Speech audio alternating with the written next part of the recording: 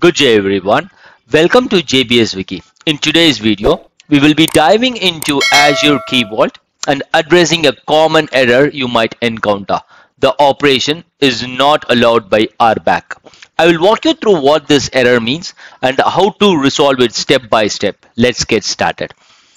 What I'm going to do, I'm currently on a key vault called JB MySQL Key Vault. Yeah. So now what I'm going to do, I'm going to create a new key here. So let's click on generate import, and then what I'll do is I will give a name here, JB MySQL key. Yeah. And I will not set a activation date, but I will set an expiration date, which would be 2 years from now. Yeah. And then what I'll do, I will leave everything else as a default, and then let's click on create. So if you see here, what we're able to see is we are getting an error, and when I click on that error, what we are able to see is it is basically telling that the operation is not allowed by RBAC. If role assignments were recently changed, please wait several minutes for role assignments to become effective. Yeah. So the raw error is caller is not authorized to perform action on resource. So this is the error we are getting. This error typically occurs due to insufficient permissions or issue with role-based access control, that is your RBAC settings. Most common reasons for the error would be lack of necessary permissions, maybe recent changes in the role assignments not yet propagated, incorrect role or scope assigned to the user or service principal. Yeah. So now what we'll do is let's go back to that error here. Yeah. So let's go to this key vault. And then what we will do, let's go to this access control IAM. Yeah.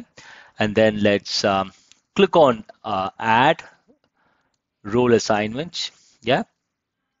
And then what we'll do is we will try adding the user whoever is trying to access or try creating this key as we have two options here. Either you can create it as a key vault contributor or a key vault administrator. Yeah.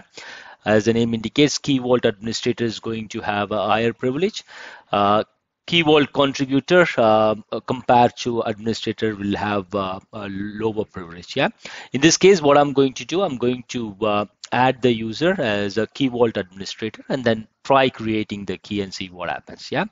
So let's search for this key vault administrator.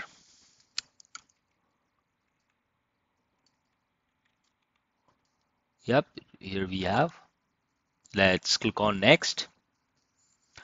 And then here, let's click on select members.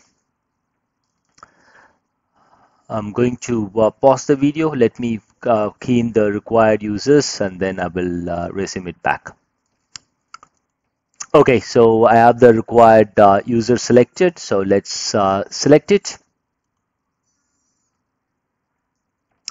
And then now I'm going to click on next. And then let's review and assign. Let's wait for it to complete and then we will try creating it. So right now it is added. So now what I'm going to do, I'm going to try creating the key one more time. Yeah. So let's name it as JB MySQL key. Yep. Let's set the expiration date. Everything else would be default here. So the goal is not to create a better key, but the goal is to solve the error that we have here. Yep. So let's create on, okay. So if you can see now, we are able to create the key without any issues. That's it for this video. Thanks for watching. Have a great day. Jai Hind.